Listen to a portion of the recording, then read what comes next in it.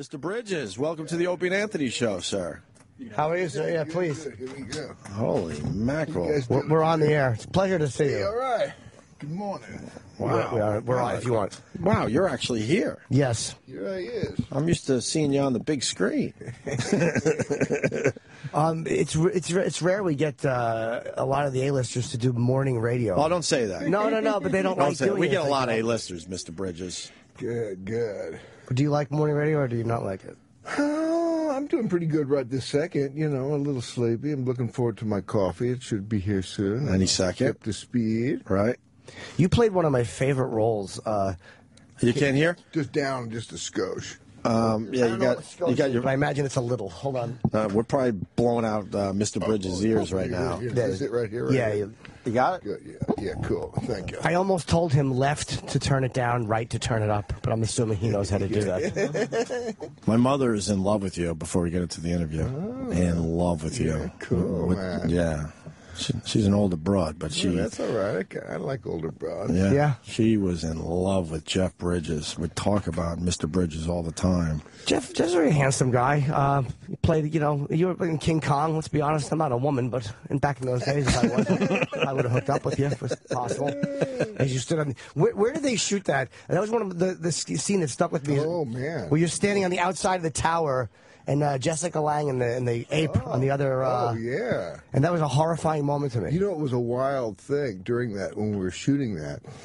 This little guy comes up to me, and he says, how do you like my temple? I say, your temple? He says, yes, this is my temple. I said, what are you talking about? He says, oh, yes, I tight-roped across, and it was Philippe Petit. Oh, no kidding. And he lived right across the street from that, and he would look up at that thing every day. And say, this was his, his temple. We're obsessed with Philippe Petit, what he did that day. Man, we talk about it all the time. And then he was sentenced to to perform for free in the park for a year or something. And right. that was the year we were making Kong, and it was wild. He taught me how to juggle, which I think. The thing about that day, now they figure all that stuff out and they test everything. He snuck in. And then you saw the documentary, right? Oh, yeah. Where he shot the arrow to get the line across, and then that was. Can you imagine? Man? And he didn't know if it was all going to be, secure enough. And he was planning that for years. Right. And all his friends, were laughing at it and say, "Yeah, we're with you," and they all fell out except for his best friend who went over to the other side. It was just him and his. Oh God. What a story. And then he laid down on the wire between the towers. Man. And that's what freaks me and Jimmy out. He said he saw planes flying above him. Not just walking, but he did a 45-minute show. So he's been here and talked to you guys. Yeah, a few years back we talked to man. him. And then we just had Nick Wallenda on a couple weeks ago, who did the Grand Canyon thing. Oh, wow. There's something about the towers, though. There's something about the way he had to rig that and sneak in that makes that so impressive. Oh, God, amazing. Did it annoy you a little bit, though, that you guys are doing this movie and he had to come over and just go, hey? I walked between those two buildings. buildings. Did it bug you a little bit that he had to come and get a little, kind of... Why would that bug me? I don't know, because if he's kind of coming over and getting, hey... Actually, what his connection was, he used to perform with Jessica Lange. Yeah. In France, she was kind of a street performer. So he knew her? Yeah. Oh, okay. There you go. Did she remember him? Oh, yeah. Yeah, they're buds, yeah. Did you like the remake? I mean, it's always weird if you... I mean, even though your version was a remake, of course. Yeah, but our version was kind of a joke. You had this guy, Rick Baker in the suit, and then they would cut to this, 90-foot tall, statue of an ape, and it was ridiculous. No, I thought the new one was, kind of spectacular. The ape was incredible. You know what freaked me out what I didn't like about the 77 version? It had nothing to do with you or the acting. It was that in the movie poster, because I was like 9 at the time, in the movie poster they show Kong straddling both buildings holding planes, and you're like, he's fucking huge. Oh, yeah. But in the movie, he didn't do that. No. He had to jump from one building to the other. I felt very gypped. I remember as a kid, pretending to be sick so I could stay home and watch the original. I used to love that thing. The original Kong. The original Kong. Oh, yeah, that was great. What made you get into acting? I guess Bo got into it first, and of course your father. My dad. I mean, he wanted all of his kids to get into showbiz. He just loved it. It was kind of unusual for an actor, you know, but he really dug it, you know, wanted us all to go into it. He was great at it, too. That's just the opposite, right? Not that I need to tell you that. Yeah, you hear a lot from, you know, guys like yourself that, I don't want my kids to go into this business. It's too crazy. Yeah, but he dug it, man. Oh, he said, you got to do it. I wanted, you know, for a long time, I wanted to, I said, well, I don't know, Dad, you know, I'm thinking music, you know, maybe. And he says, oh, Jeff, come on. He says, you know, you're going to be able to play all sorts of things. If you're an actor, you know, you'll get to, you know, do the musician thing, whatever you like. You know, you use all of it. So I'm glad I followed his instruction. What instrument do you play? Yeah. Guitar and piano. You're supposed to be very good. I've heard you're very good. Oh, I'm, you know, not real great musician, but I love playing music. I'm going out in the road here in a couple of days with my band. You do have a band? Yeah. My daughter Jessie's going to open for me. Oh, nice. Oh, yeah. That sounds cool. Yeah. So, what's the name of your band and what kind of music you play? The Abiders. Nice. Little country, little rock. And do you sing? Stuff, sing. Okay. Write tunes, you know. That's cool. A lot of actors are doing. Kevin Bacon's got the band with his brother. Kevin, he was in this movie that's coming out, R.I.P.D., and we jammed when we were, you know, making that movie. That was a lot of fun. Oh, really? Yeah, a lot of actors, you know. Juliette Lewis is like she's got like a lot of music out. She loves it. Yeah. She's wonderful. And her dad, you know, Jeff Lewis, we worked together before. I don't know him. Oh yeah, he's been in a lot of Clint Eastwood movies. You'd recognize him if you saw him. Oh really? I'm going to look that up. I'm going to Google that. That was your first, by the way, Oscar nomination was for the Eastwood movie you did. I know, Thunderbolt and Lightfoot. A picture show was before that. Oh, was that your second? Yeah, but Jeff Lewis was in Thunderbolt and Lightfoot. But who did he play? I don't remember the movie. It's been many years. There was George Kennedy, and he was George Kennedy's sidekick. Do you find doing films now that are the scripts? I find like a lot of the films are not like they're just doing reboots and remakes of what they already did. I know, man. And I don't know what that is. Yeah, well, it's it's the it's the business aspect of showbiz, you know, and I guess the financiers want a sure bet or something, but they don't want to take as many chances. Yeah, I think the fresh stuff, that's what people want to see. They want to see something different. Absolutely. Can I tell you one of my favorite things you ever did? You play a great psychopath. Was the remake of The Vanishing? Oh yeah, but the original was much better, man. Come on, did you see the original? I did, the French one. Yeah. Oh, see, because my guy, you know, my character, he got away with it. Yeah. And it was bizarre. The same director directed both of them, and he wanted the... You want to change it up? He wanted the American version, but it softened it, I thought. Do you think he wanted it or the studio told him? He wanted it that way. And the studio probably wanted it that way, too, but I think he was into it. Wasn't that it was one of Sandra Bullock's early movies? Yeah, it might have been her first, I think. I don't know. Where she plays Kiefer Sutherland. All of a sudden, they're at a rest stop, and she disappears. Yeah. And he becomes obsessed with just finding Diane, and he wants to find his girlfriend because she's gone. Right. And then it turns out that fucking Barney. Oh, God. But the original was a masterpiece. I thought that's what got me on board on that movie. Now we got to see the original. Oh, God. It's chilling. How did the original end? The original ends when this guy's family, who buries, you know, all these people alive, he's having a picnic with his family, at his cabin. Pass the ketchup, you know, and underneath that table, under the table, there are all these people he buried alive. Oh, wow. You know, life goes on, you know. Well, they let you know because the thing was he didn't know. I don't remember in the French version. He didn't know how Diane died. He became obsessed with knowing what happened to her. So Barney approaches him and says, you'll experience everything she experienced. Yeah. Yeah. And that leads us to a question. Why do you think in America we need that happy ending or we need everything tied up all nice by the end of a movie? Oh, that's how we want life to be. Right? But only in America, because when you do see the foreign films, they will go in those other directions. Every once in a while, an American movie will go dark. And we love it. I dug it when, what was that movie I did about with, what was it? Shit, I can't think of the name of it. You know, the bomb, the scare, you know, I know I get blown up. I can't think, it'll come to me in a second. Early in the morning, man. That was a very dark ending of this particular movie. I remember the studio. We got a note from the studio. We want you to shoot a positive ending. And we went, shit.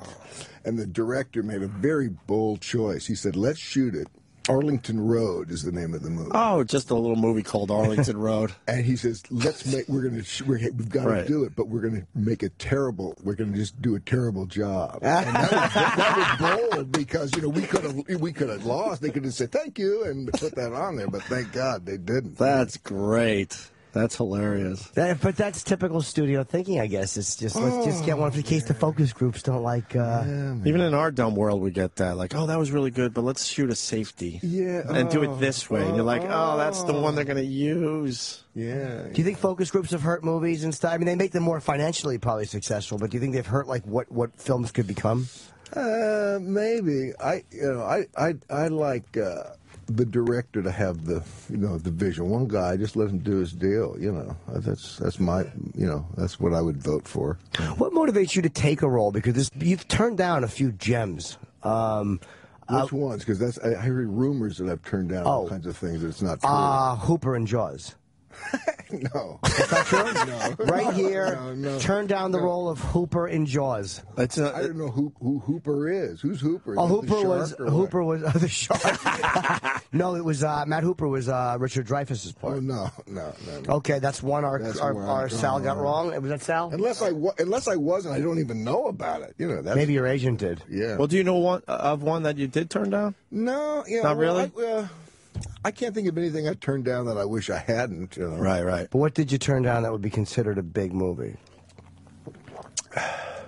Because you guys all have to have one. I can't even. Did you turn down the lead in Raiders of the Lost Ark? No, negative. I've heard that one. Okay. No. Wait, it's on the list? Oh, yeah. I would never make this up. Oh, that's hilarious. Okay, those were. Do you have any more, or is that it for him? Yeah. Were you really in True Grit? Let's just make sure that I have the right stuff. No, I'd like to. Well, on that one, True Grit, working with the brothers. They're the master filmmakers.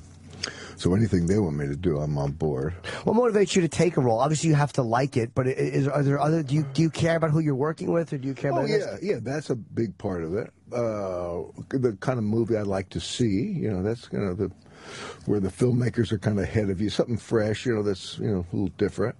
And what do you do? They say you meditate before you go on set, or is that just another lie that's been thrown into the prep? It's a semi-lie. I meditate at times, But you don't do it before you walk on set every time? Not every time. Okay. But we just have no accurate information. Your name is spelled Jeff? 3 Fs. 3 Fs. It's fucking amazing. I love meditation. I just got into it. You say it, yeah? I just got into it. I don't know what the hell I'm doing, Mr. Bridges. That's you're right. But I like it. Man. Isn't it cool? It's cool. Oh, yeah. It settles my brain. And I want to get into it even deeper and try to figure it all out. Just 10 minutes a day, just by yourself, trying to get that brain silent. I can't make myself do it. My mind just won't stop. Well, that's nonsense. That's okay. That's what the mind does. You should let it do your thing and just say thanks and go back to your... Yes, right? Yeah, man. What do you do if you itch? I always have an itch. Like if I'm trying to relax and not do anything, something itches. Well, that means you're not really meditating, because all that goes away if you do it properly. I know. I've never done it properly in my life. Because I do it on the Upper West Side, and it's really loud outside the window, and you hear the trucks, and next thing you know, you go, whoa, wait, I didn't hear the trucks for the last 10 minutes. Then you know you're meditating. I wrote a book recently, called The Dude and the Zen Master. Nice. And the Zen Master is this cat named Bernie Glassman. Right. Who is a homeboy here, and he's from New York, and we had a great time making that, and he's a wonderful guy. Yeah, he's... What's it about? It's about, talk about sitting, but Bernie came to me and he said, Jeff, you realize in Buddhist circles, the dude is considered the Zen master. I said, what are you talking about, man? He says, oh, yeah. He says, Lebowski is full of modern-day koans. Koans are these kind of Zen, questions that you have to, answer experientially, right. Sort of. And I said, what are you talking about? He says, well, look at it. The Koan brothers, for one thing. And then he mentions all these koans, like, like probably one of the most famous koans is, what's the sound of one hand clapping, that kind of thing. Makes your money. And I said, well, give me an example. He said, well, shut the fuck up, Donnie. There's a koan for you, and he kind of explained that, or the dude abides, or whatever. He says, let's write a book about the koans that are in Lebowski. So that's what the book is about. Nice. I'm going to have to pick that up. Yeah, yeah. Yeah, so it's like we have to plug what the movie is because they're telling us we have like 8 minutes left. R.I.P.D. It opens Friday. I could talk to 19th. Jeff Bridges all morning. All I want to do is ask you questions about movies. You fucking Fearless. I loved Fearless. One of the best. Big Lebowski, obviously. Oh, that's a good one. Fearless or Big Lebowski? Both. The Big Lebowski. I think Fearless. Big Lebowski got a tremendous amount of love. But Fearless, I thought, was very underrated. Yeah. Oh, yeah. In hindsight, I thought so. Jagged Edge, going way back. I mean, you know, it's crazy. Look at how many movies he's done. Yeah, it's a very impressive resume going back to, I think, the early 70s. Now, you've had a bomb or two, right? Is that a bad? Yes, yeah. Is that a bad feeling when you know the movie just didn't work? Sometimes, yeah. Sometimes, so many things have to come together to make it, a success. You got to count on so many people doing their parts. Things, Yeah, I remember I made a movie that I really enjoyed called The Amateurs. Great cast. It was all about a little town making a porn movie. We had a great time making it, and the guy who distributed was a crook, and it just never saw the light of day at all. But you got to kind of let it go. So is that movie not out there anywhere? It's probably on DVD or something. It's really funny. Ted Danson is just great.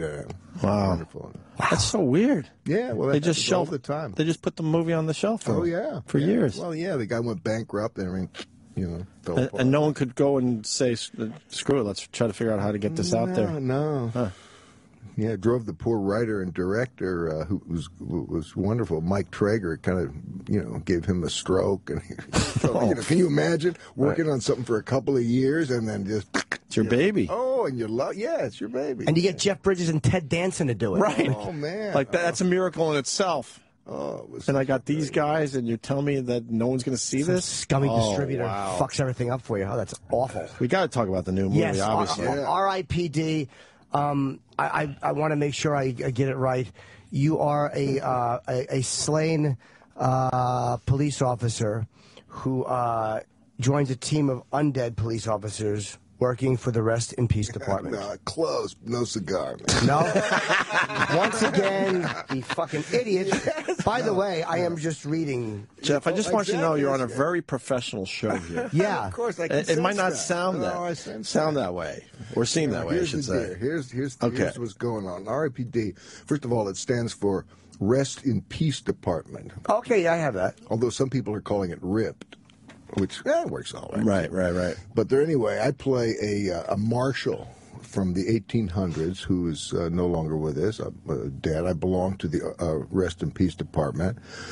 And the Rest in Peace Department is made up of all of these wonderful peace officers who are now after dead people who want to be alive still and actually exist and are walking amongst us. And we are, taking them back where they belong. And I'm partnered with a wonderful actor, Ryan Reynolds, who is a modern-day cop who's also dead. And he wants to get back amongst the living, and we are hunting deados. Okay, so wait, if Ryan Reynolds was recently killed, maybe this is accurate then. Maybe he's the recently slain cop. There you go. It sort of made sense. A recently slain cop joins a team of undead police officers, but he's not the recently slain cop. He's from the 1800s, Mr. Jeff Bridges. Yes. Gotcha. Do you like playing a guy from back then more, or do you prefer playing a modern guy more, or do you not care? I do not care. It's fun cowboy guys. I love the, westerns. They're wonderful. What's amazing about you though is like no matter who you play, whether it's a cowboy or whether it's Barney or whether you always bring some. You never seem to play you always play an interesting guy doing that as opposed to some predictable version of that character, if that makes any sense. Thank you. There's always some weirdness to it, and really, no one can play what you do the way you do it. Thank you, man. I appreciate that. And I know that was really a kind of shitty, off-kilter compliment. I'll take it. No, but I mean that. How do you? I always ask great actors, how do you make something yours when you see it? Well, when you're preparing for the role, what I do is look inside myself, think of different aspects of myself that, kind of work for the character, and I might magnify those, and got aspects of myself that don't. I'll kind of kick to the side, and so kind of like that. And then I look, I find when I'm working, it's probably like with you guys. Aren't you always looking for things to put on the show? Oh, yeah. I'm just open and I'm looking at people. I say, oh, see how he's twirling that? I think I'll use that in the move. Just that my mind's always, always working. Always working. Smart. You'll incorporate something that you see or experience during the day. Yeah. Are you? God, I hope my pen twirling ends up in a Jeff Bridges movie. I'll go, that was because of me. I know it. Or Did you do it just for me? Exactly. His next role, he'll just ask completely wrong things to a guest, and that will be the contribution from this program. Do you? Are you the same? Like when the camera cuts, do you live in the role for a little while, or are you immediately back to being Jeff? It's funny. I remember doing an interview at home one day, and the guy asked me that same question, and I said, I'm really not the kind of actor who takes his work home, and I don't have people call me by my character's name and that sort of thing. And I was doing the movie Jagged Edge, where I was playing a psychopath basically.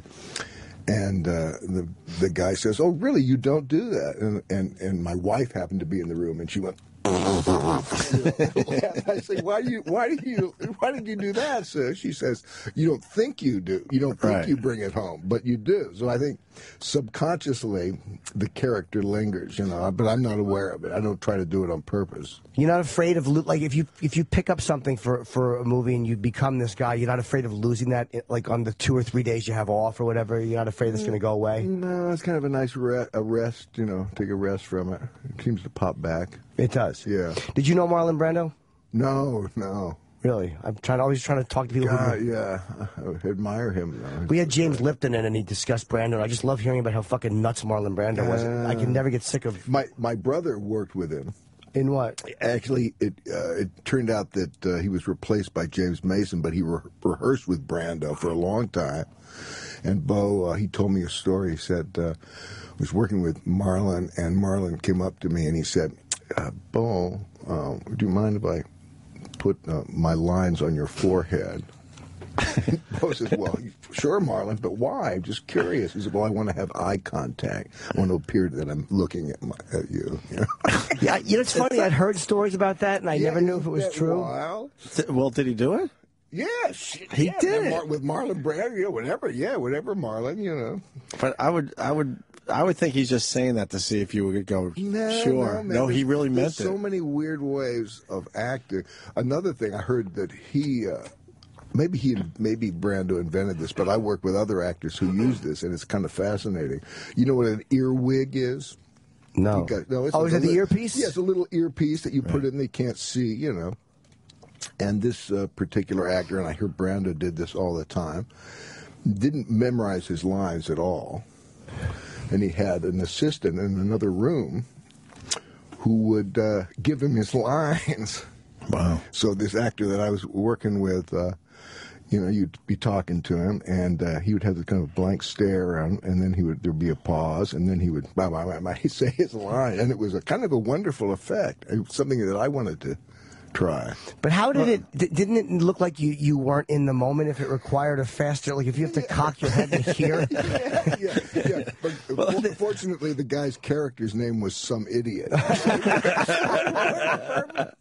They could edit that out, too. But wouldn't it be wild? Is it an actor we know? Yeah, but I'm not going to... I figured you wouldn't. I'm not going to push it, but is it a pretty famous one? Yeah. Oh, that's great.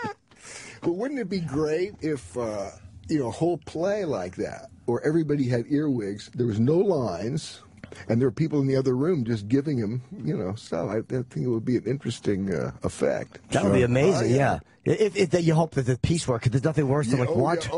Exactly. Would they actually, in Final Cut, would they take the dialogue and put it closer together? Would they cut out that pause time, or would they leave it? They just left it in this case. The guy's name's some idiot. They just leave it. That glaze, it worked. Yeah, I heard Brando did that because he just didn't feel like doing the work anymore. But then I heard on The Godfather, if you see screen caps of that, there's lines written all over the kitchen. Yeah, a lot of ways to do it, man. A lot of ways to do it. Do you find are you more comfortable knowing everything before you go in, or do you kind of like to learn as you go? I like to know my stuff, but each one is different. I remember a couple of them. Like I did a movie with Tommy Lee Jones, one of my favorite actors. Blown Away it was, and we're getting towards the climax of the scene. We all knew from the beginning that scene wasn't working. We said, well, we'll fix it. And it was the day, and they couldn't fix it, man. What are we going to do? Well, put it on the damn cards, man. They put it on, and I've got to, do this scene with one of my favorite actors with reading cards off the back, from behind his head, stuff like that. What do you mean? The fixes that they put for the scene? Not the fixes. The whole, I had like a monologue, the whole big thing, and or with Iron Man, you'd think with a $200 million movie they'd have a script, but often. Downey and Favreau and I would be in our trailer working on the scene for that day, trying to write it, while they're all tapping their foot waiting for us to come to work, and we're, saying, okay, you play my part, I'll play your part, let's figure it, Favreau. Oh, I know a good writer. Let me call this writer up. He might have some idea. No way. Yes, man. You would never think on a big budget film that happened. So that freaked me out, Of course. Like I was saying, my MO is, learning my lines, and then so I don't have to think about it. But I made so it drove me crazy at first, but then I made a little inner adjustment. I just said, oh, Jeff, you're making a $200 million student film. Just relax, have fun, and look at the result. It came out great. So there's a lot of ways to do it, man. The process is so interesting, isn't it? It's sometimes it's fucking because I've done it and it's really hard to do well, and I'm amazed by guys who do it so well. I have a follow-up question. So the blown away scene, did it end up working in the end? Not really, huh? I mean, when I watch movies that I'm in, there is a home movie aspect to it, because I remember, everything that went down. I'm not just following the story, so that, it's stuck in my craw. Gotcha. Is there a monologue you look back on, or a moment you look back on, and you go like that? If that's something I would want everyone to remember me by, like one moment or one monologue that you felt like I did that really well.